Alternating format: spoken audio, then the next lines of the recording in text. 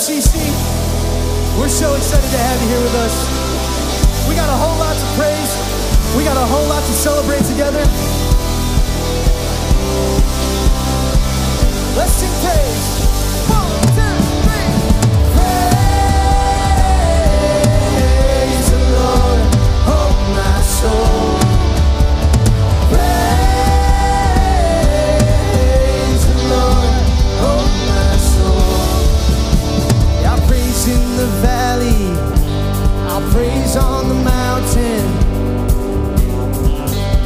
I praise when I'm sure, I'll praise when I'm doubted. Praise when outnumbered, I'll praise when outnumbered. I'll praise when surrounded. His praise is the waters my enemies drowning. As long as I'm breathing, come on. As long as I'm breathing, I've got a reason to praise the Lord, oh my soul. Praise the Lord, oh my soul. I praise when I feel it, I praise when I don't. I praise 'cause I know you're still in control. It's a weapon, come on.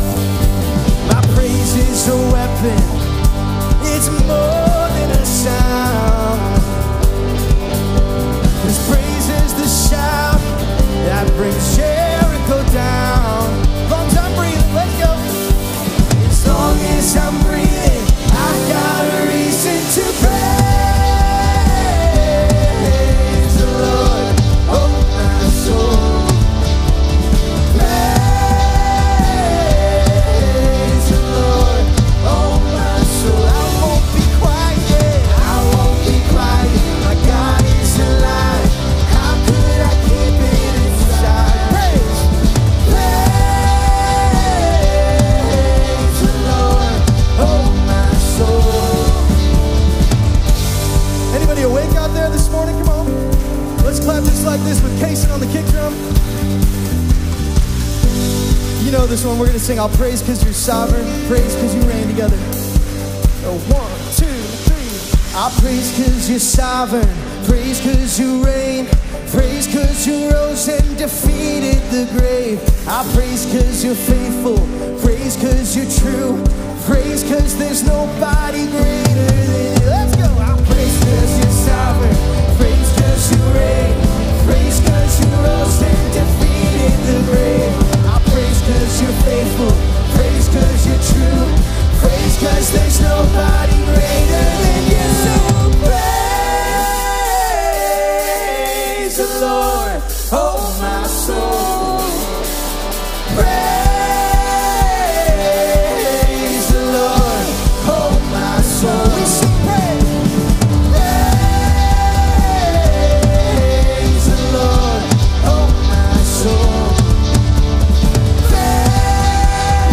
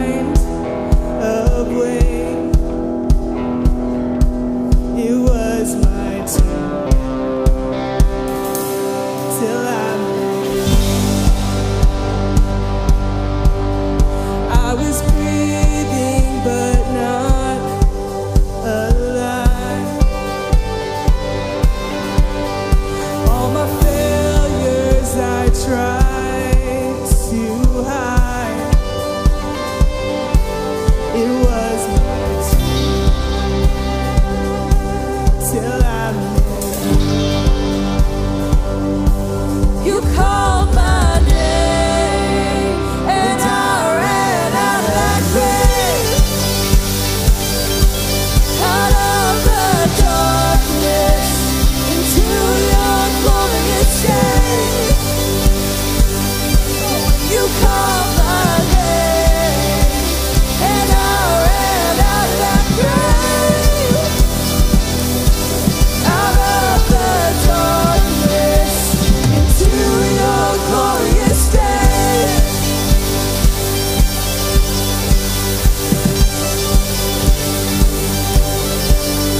Now mercy has saved my soul, and now your freedom is all that I know. They only knew Jesus when I'm at show. When you called my name, and I ran out of that grave, out of the darkness, into your glorious day. You called my name, and I ran out of that grave, out of the darkness, into your glorious day.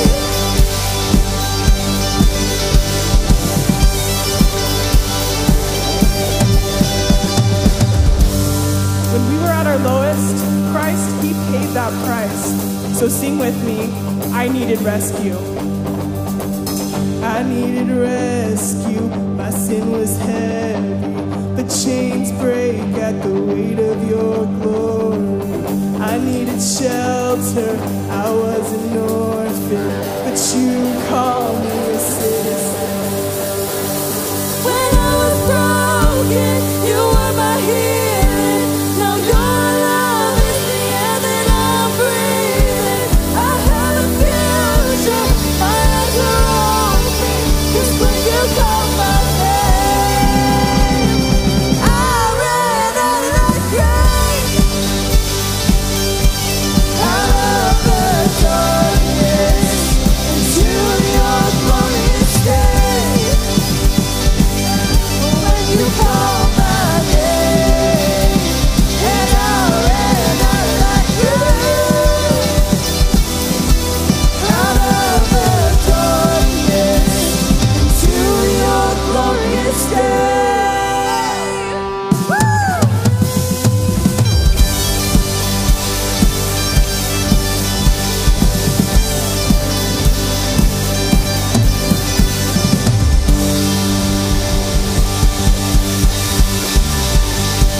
Amen, amen.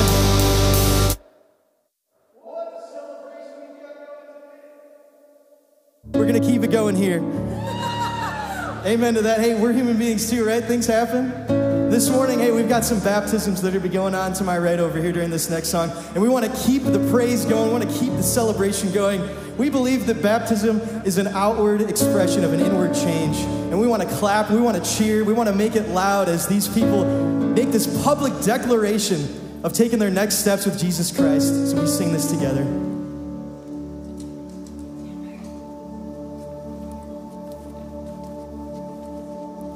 You were the Word at the beginning, one with God the Lord Most High. Your hidden glory in creation, now revealed in you are Christ. What a beautiful name it is. What a beautiful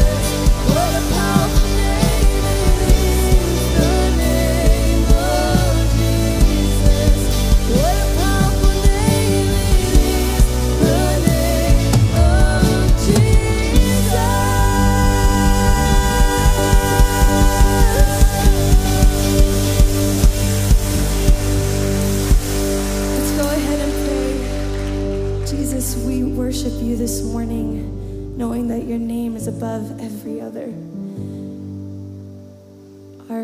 We praise you, Lord, and we thank you for everything that you give us in our lives. In your name we pray, amen. Before you go ahead and take your seat, go ahead and take 30 seconds and say hello to your neighbor.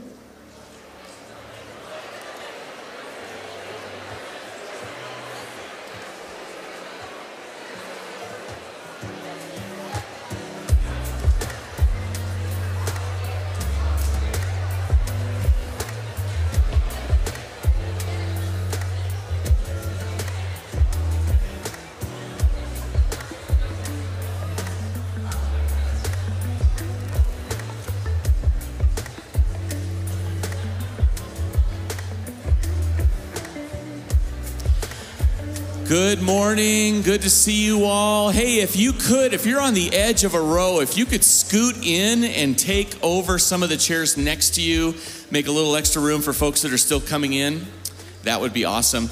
Hey, if we haven't met before, my name is Mike. I'm the campus pastor here in Draper, and this is Micaiah. She teaches women's Bible study on Thursday nights at 6:30. Always looking for more people. It's good to see you.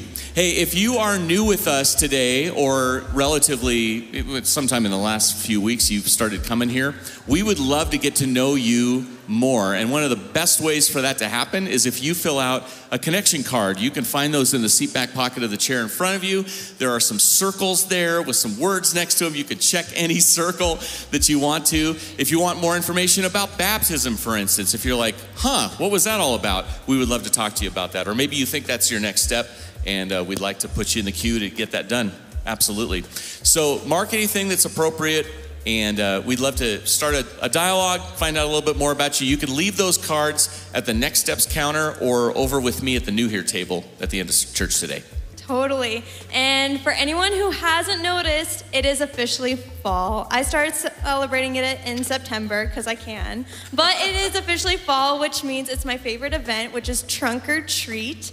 SMCC has been putting this on for several years, and it's genuinely one of my favorite events that we do. I don't have any kids, but I totally enjoy putting on a trunk, decorating my car, and just seeing all the fun costumes. I heard a rumor that there may be some reptile friends there. There are reptiles, yes. Pie contest. So one thing, though, that we need is lots of volunteers to make this event happen. This is one of the first ways people discover SMCC. So we need lots of volunteers, whether it's you baking a pie, hosting a trunk, or even just serving, or you can donate candy, which we also need a lot of.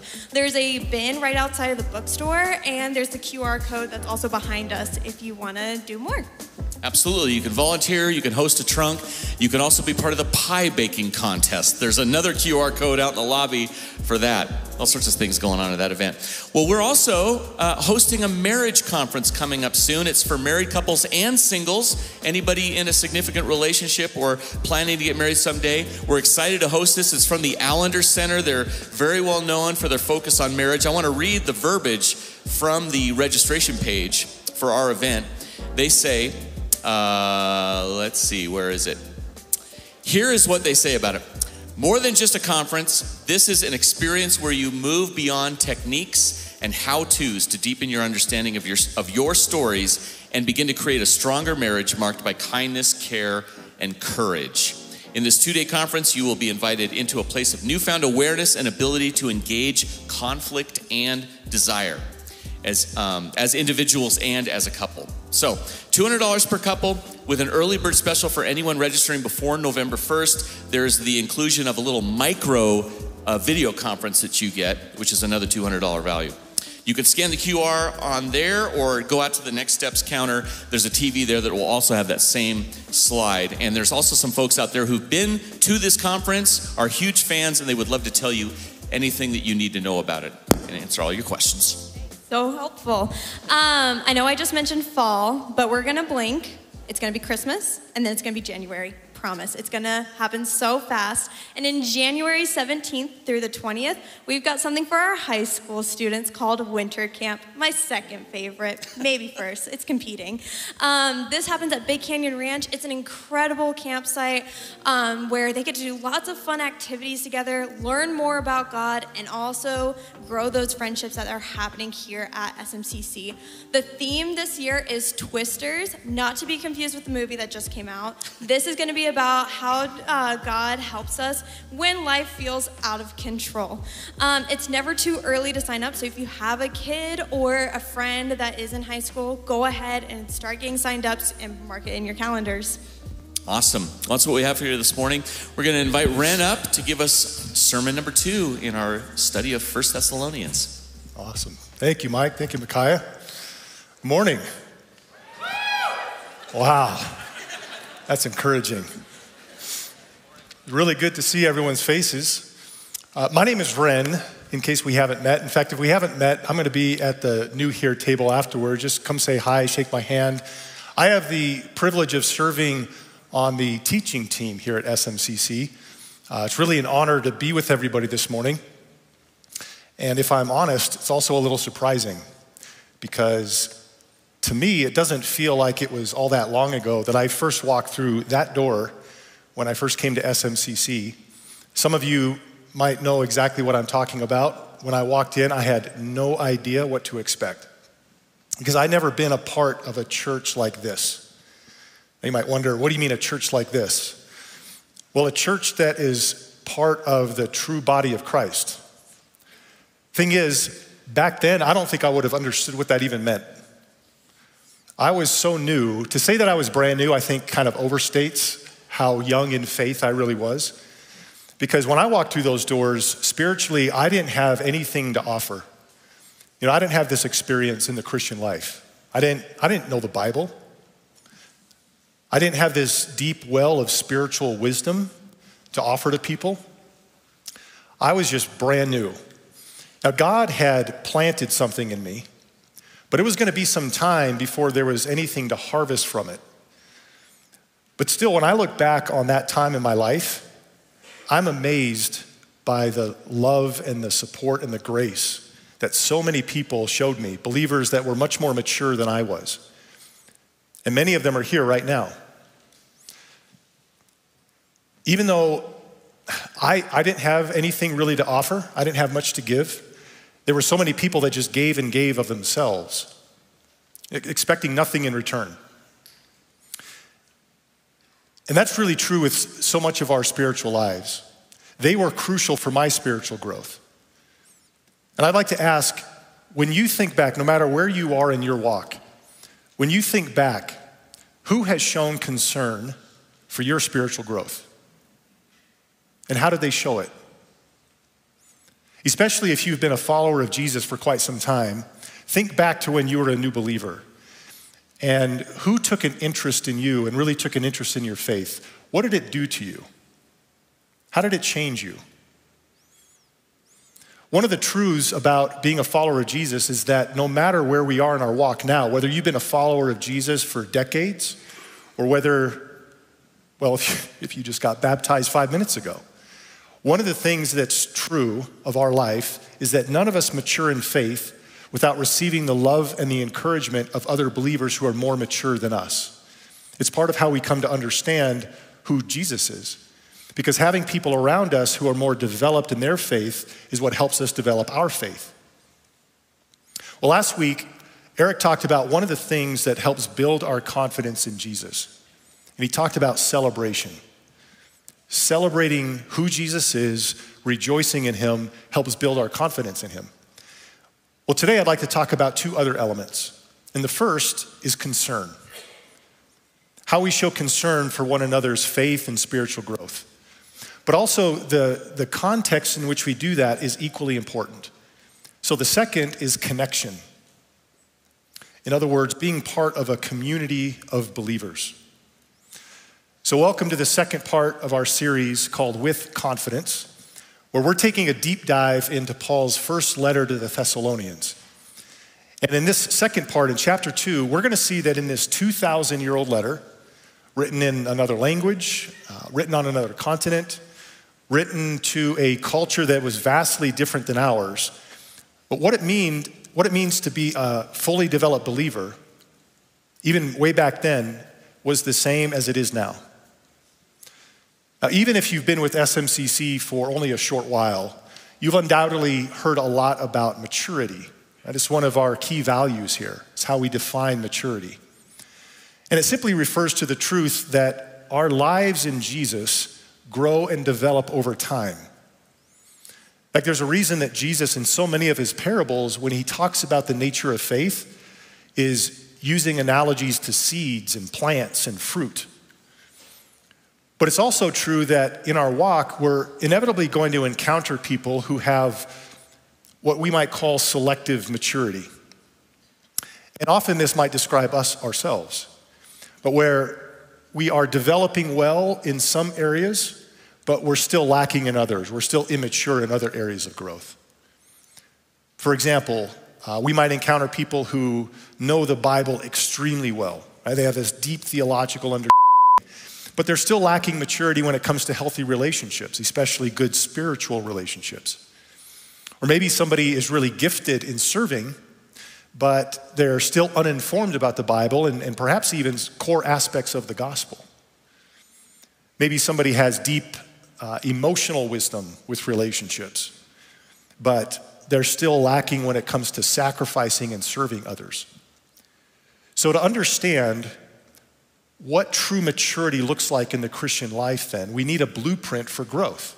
So here it is. A blueprint for spiritual growth is that Jesus equips us three ways: in our head, in our heart, and our hands. Now, some of you are thinking, yeah, I've noticed that's a pretty prominent theme around SMCC, but what exactly do you mean by that? Well, we can break it down this way. Being equipped in our head refers to biblical and theological maturity. And here we don't just mean like textbook knowledge about the Bible. There's a lot of really good scholars that have great textbook knowledge about the Bible. We mean, is our life built on a solid foundation of understanding the gospel? Does biblical knowledge and wisdom guide how we live? Being equipped in our heart is emotional and relational maturity. Above all, do we love and forgive the way that Jesus does? Do we know how to cultivate healthy relationships in our lives? And I'll tell you just as a personal note, when I think about people who don't know Jesus yet, when they look at me, if they were to ask themselves, if there were a church or a community of believers that were full of people just like Ren, would they want to be a part of it? Would they find it attractive? And sometimes that can be a really rough reality check. But it tells me how well I am reflecting who Jesus is with other people. And then lastly, being equipped in our hands is serving maturity. Are we fueled by a desire to serve other people? Is it something that we're actually eager to do rather than just doing it out of duty or obligation? Now, one of the things that I think, anytime we talk about growth and development, just part of American culture, I think we have this way of thinking that we should be on a path that has consistent and constant growth, right? Where every day we wake up a little bit more mature than we were the day before. Has anyone been on a growth path like that? For how long? Usually it doesn't last very long. It's like usually you're going to reach periods of difficulty. You're going to reach periods of stagnation. Sometimes you're going to reach a point, especially in our spiritual walk, where we just feel stuck. Now, this can look several different ways. Maybe it's just the fact where it feels like our growth has stagnated. Especially if sometime in your past, you had a drastic conversion experience, or you had a period in your life where you were just spiritually on fire. Maybe it's a situation where you find that you're falling back into sin or other worldly things that you previously had left behind. But maybe it reaches a point where it's like a full-blown faith crisis, where all of a sudden you're wrestling with foundational aspects of your faith and you find it difficult to even do the basics. And when we're in that situation, there's a number of questions that we might find ourselves asking. Like, what happened to that remarkable growth that I once had? Why, when I had this period of being spiritually on fire, what happened to it? Why does it feel like the fire's gone out? Or maybe you were even asking, is something wrong with my relationship with God? Has something been jeopardized? Now, personally, I've found that these types of episodes are a lot more common than we often admit, because people find it difficult to open up when they're going through something like that. Maybe they're worried about being judged.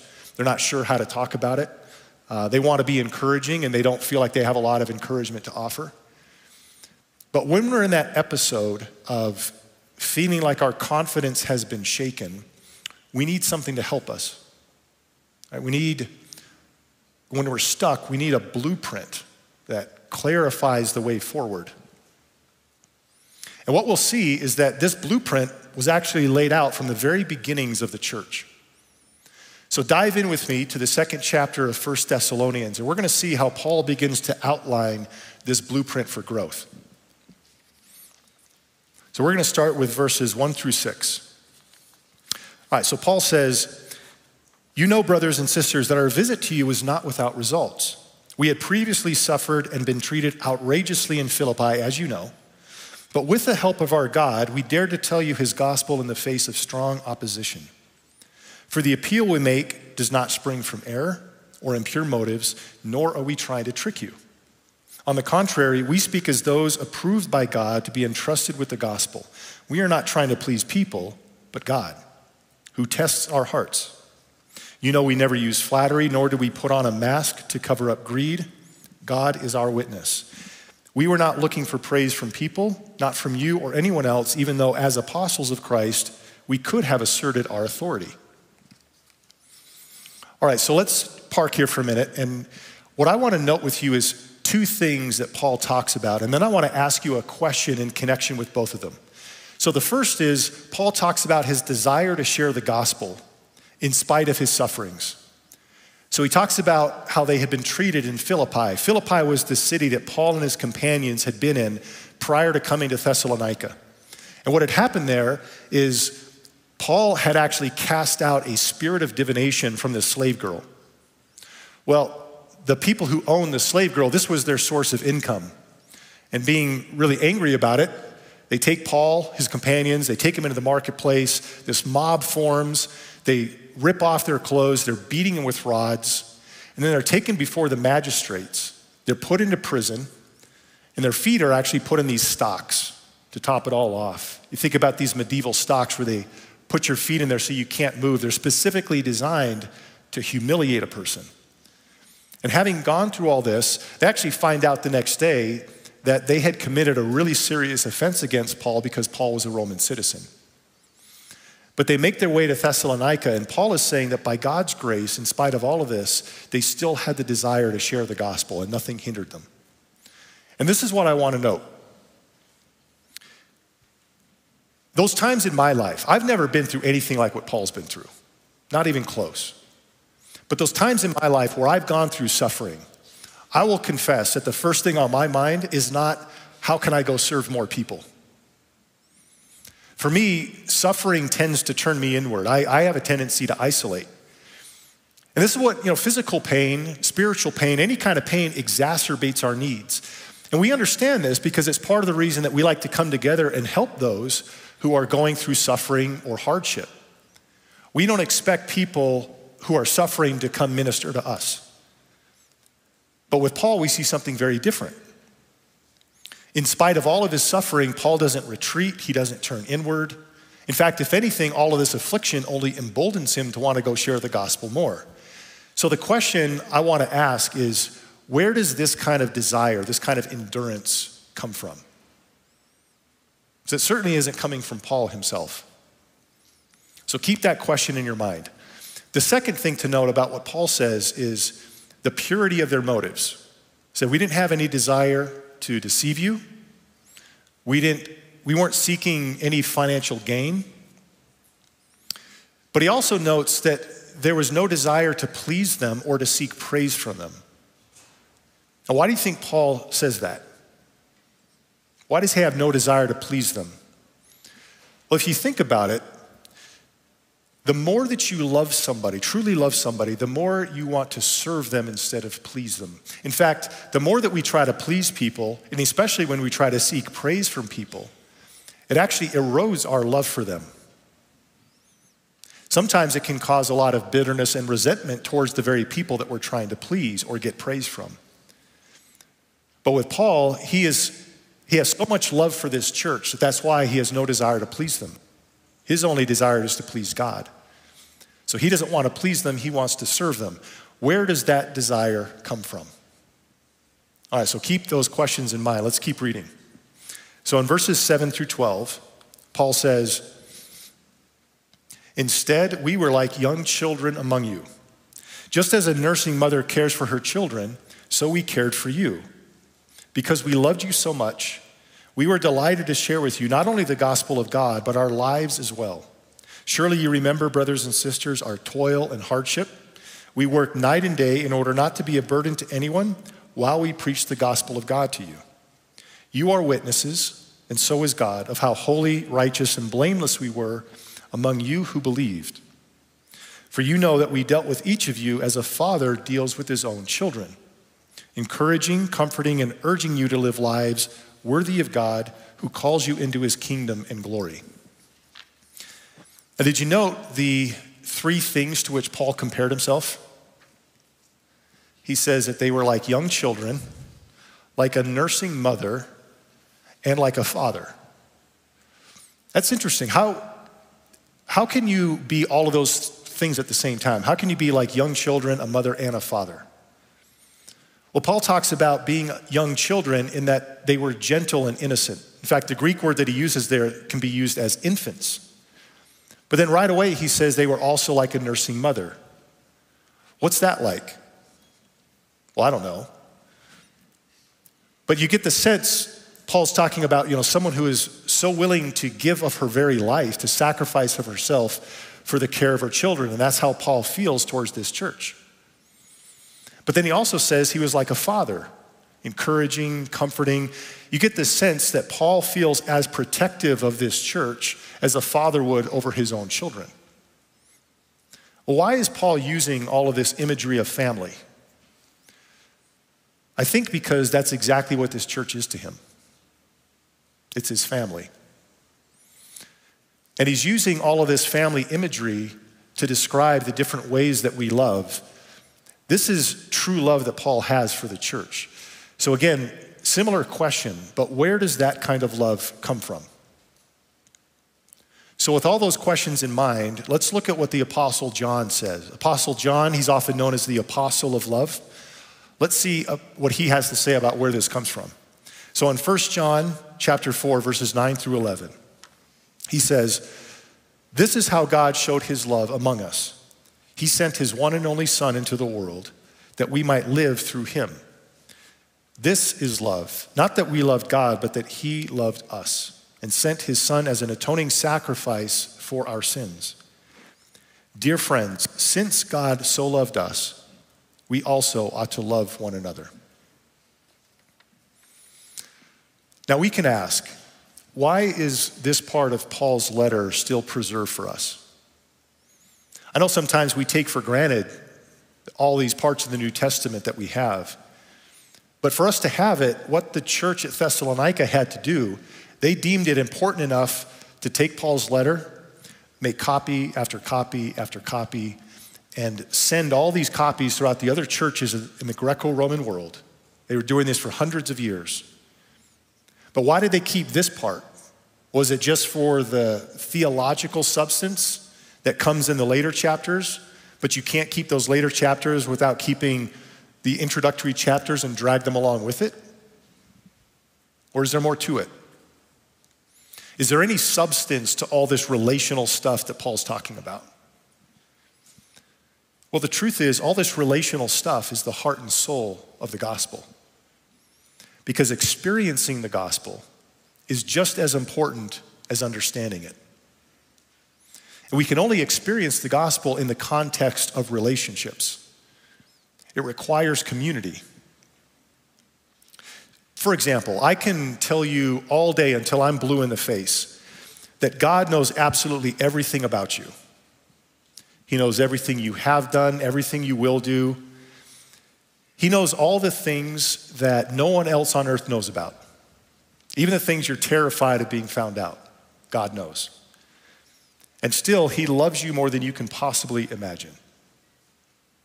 Jesus gave himself on the cross knowing exactly who you are. In fact, the reason that Jesus died for you is because he knows exactly who you are. Now, you can understand that intellectually, but most of the time, that's still not enough to get you out of hiding, to get those things that have been in the darkness into the light. It's still not enough to heal some of the deepest wounds that you have. Because to get there, you can't just understand it intellectually. You have to experience it. Which means allowing somebody to know you as fully and completely as possible, and then to love you and accept you and embrace you on the other side. And when that happens, when you experience that for the first time in your life, it changes you.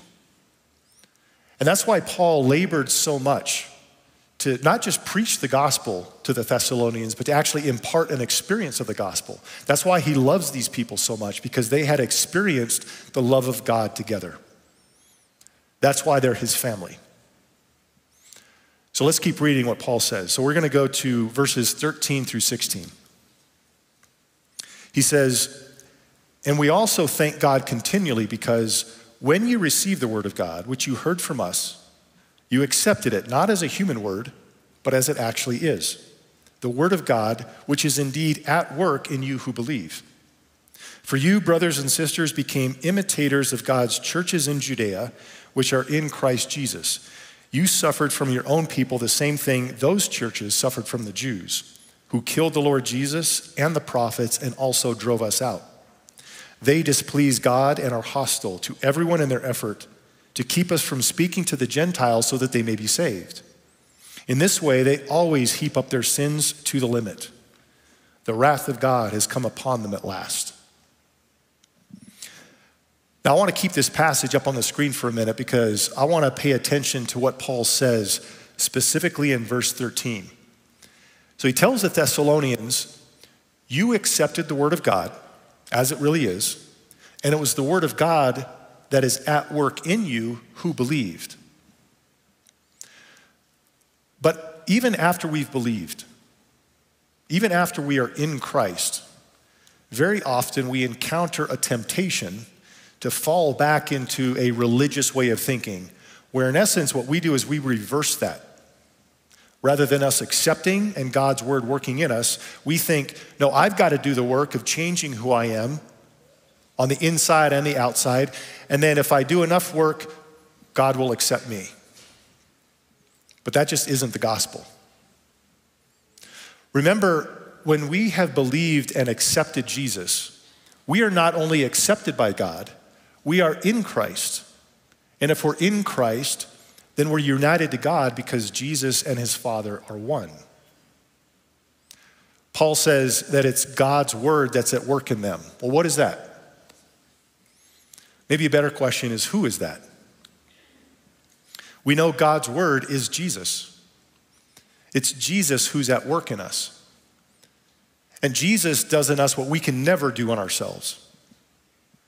I can try to change myself over and over and over again and have maybe some marginal success, but at the end of the day, it's still me trying to change me. But with Jesus in me, he can do things that's impossible for me. The way that the Apostle Peter describes it in his second epistle, he says, his divine power has given us everything we need for a godly life through our knowledge of him who called us by his own glory and goodness. Do you know what Peter said? How much are we given for a godly life? Most of what we need and then we fill up the rest? No, we're given everything we need. By our power? No, by God's power. Being given everything we need for a godly life is just as much of a gift as salvation is. So when you are stuck, remember that the person who saved you is the same person who grows you. We weren't saved by God's grace only for us to go back to religion to try to stay in God's grace. Jesus is the one who saves us. He's also the one who keeps us. Like he said, nothing can pluck us out of his hand. So when you're stuck, remember that believing the gospel is just as important to keep growing as it was when we first accepted it. In other words, understanding the gospel is still vital. Trusting in Jesus to transform us, just as we trusted in Jesus to save us. All right, so let's finish up the last few verses, what Paul says to the Thessalonians, at least in this chapter. So he says in verses 17 through 20, "But brothers and sisters, when we were orphaned by being separated from you for a short time, in person, not in thought, out of our intense longing, we made every effort to see you. For we wanted to come to you. Certainly I, Paul, did, but Satan blocked our way. For what is our hope, our joy, or the crown in which we will glory in the presence of our Lord Jesus when he comes? Is it not you? Indeed, you are our glory and joy." You know, this intense longing that Paul has to see the church, it's not like taking a 3 or 4 hour road trip to go see some friends.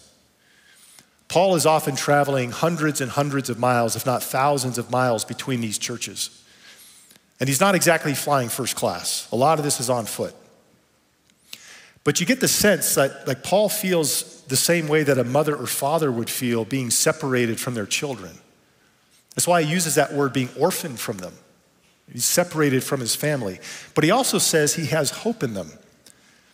They are going to be what he is proud to present to the Lord Jesus when he comes. Those of you who are mothers and fathers, think back to a time like when you had young children. If you ever observed your son or daughter just pouring themselves into making something, some kind of gift that was purely to make you happy, how did it make you feel? I think this is the kind of relationship that Paul is talking about, where this little church, this little flock in a very, very pagan city, it's like this beautiful gift that he wants to present to Jesus when he comes. Why? Because he knows how much Jesus delights in them. So we know that we are believing the gospel when the gospel produces in us a desire to serve others. Now, what if you find that that desire just isn't there? Or maybe you find that the desire used to be there, but it's diminishing. Well, the way that a lot of us try to handle that is we try to get busy generating those desires, trying to change something in our hearts. But we just talked about how understanding the gospel is vital. That we accept God's word, and then it's God's word that works in us. It's just naturally part of the fruit that God's word bears. So if you find that this desire is lacking, examine and see if there are still areas where you haven't fully believed the gospel. Or maybe there's areas where you've accepted lies in place of the gospel. Sometimes it can also just be a matter of taking a step in faith.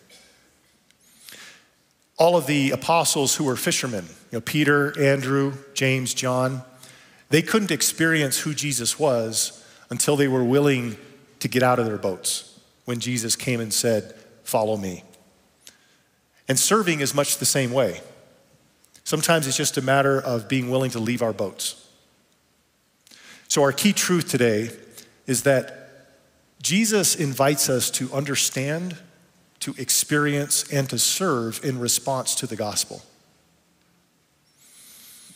There were countless people who poured into my growth and my faith when I was new and who still do.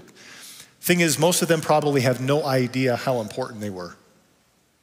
Most of them probably have no idea how grateful I am. But this is why it's so important to serve, because it opens up opportunities for other people to experience and to understand the gospel. God used those people who poured into my life in ways they will probably never see. And same with us. Even when we do very small things to serve, God will use that in ways that you'll never see for blessing other people. And it's also how we image Christ to one another, doing for others what others have done for us. So if you've been at that place where you felt stuck, or if you're in that place now, hopefully this has provided some clarity. Because all of our next step opportunities at SMCC are structured around these three things, being equipped in our head, our heart, and our hands. So we have SMCCU, where all of our classes are designed to help mature us in biblical and theological understanding. We have our community groups, which are for experiencing the gospel in real relationships, where we live the gospel in real life with one another. And we have our serving teams, where there's so many opportunities for Jesus to use us and mature us in our hands. Now, I realize that whenever we talk about personal development, there's this temptation to think kind of how the world thinks about development. I think we're all aware of it. The way the world sees development is leverage your strengths, right? Figure out what your strengths are and use them to their maximum potential. Your weaknesses, well, we either hide those or we're gonna work really hard to try to improve them. So your strengths are assets, your weaknesses are liabilities. Right? That's how the world sees development. But that's not how things work in God's kingdom. In God's kingdom, your weaknesses are not liabilities. Your weaknesses are the very place where God's grace is made manifest. Your weaknesses are where God's power is made perfect. So when we're in the world, we try to hide or deny our weaknesses. A lot of times our weaknesses are a source of shame. But when we're in Christ, then like what Paul says, we can be content with our weaknesses. Because when I'm weak, then I'm strong. So my invitation, when you're thinking about what's your appropriate next step, don't steer away from where you feel weak. That's precisely the place to trust in God's grace. Trust that it isn't you that will be doing all the work. Trust that that's exactly where God likes to show his power. So our bottom line today is that Jesus is restoring the image of God in you. And that includes equipping you and maturing you in your head, your heart, and your hands. Will you pray with me? Lord, we thank you for the miraculous ways that you work in our lives through one another. We thank you that we can see you in other believers through your love, giving us the blessings that you've given us to understand who you are. And Lord, we pray especially for those who are in a period right now where they're feeling stuck. We ask that they will believe more in what you've said and trust that it's you who work in them. And we pray especially over this body that we will follow the same blueprint that you've given us from the very beginning. And we say this in Jesus' name, amen. Hey, would you please stand? Let's worship together. Sorry.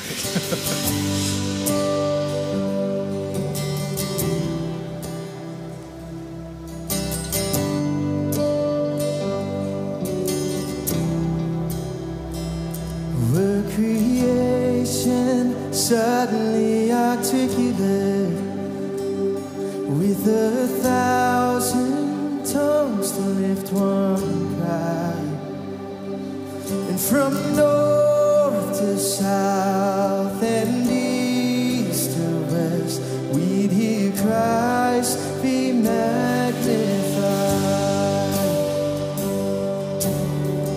We're the whole earth. We're the whole earth, echoing his eminence. His name would burst from sea, head, and sky.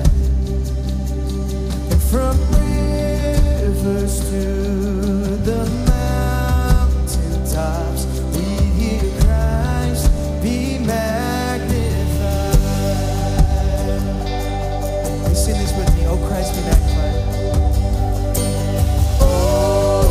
Christ be magnified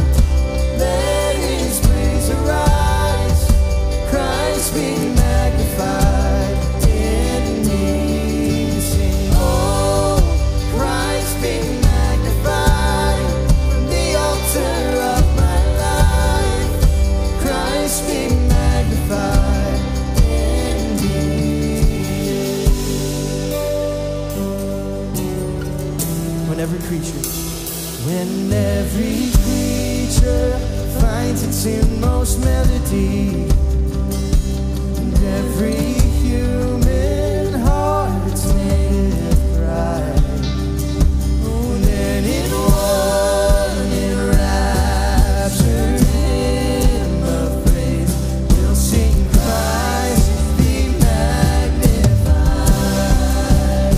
Oh, lifted high, Jesus. Oh, Christ be magnified. Let His praise arise. Christ be magnified. Indeed, we'll sing, oh, Christ be magnified. From the altar of my life, Christ be magnified.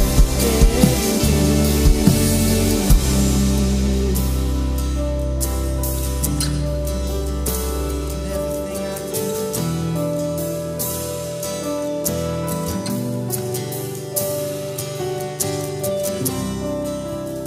We're gonna sing this bridge out together. Sing, I won't bow to idols. We're gonna put Christ first, magnify Him. Sing, I won't bow to idols. I'll stand strong and worship You. If it puts me in the fire, I'll rejoice 'cause You're there too. I won't be formed by feelings. I hold fast to what is true. And if the cross brings transformation, and You can hang me there with You. 'Cause death is just a doorway to resurrection life. If I join You in Your suffering, then I'll join You when You rise. And when You return in glory, all the angels and the saints, my song will still be singing. My song will be the same. Oh, Christ be magnified. Let His praise arise. Christ be magnified. In me we sing, oh, Christ be magnified. From the altar of my life, Christ be magnified. Oh, we sing it again, we sing, oh, Christ be magnified. Let His praise arise. Christ be magnified. In me we sing, oh, Christ be magnified. From the altar of my life, Christ be magnified.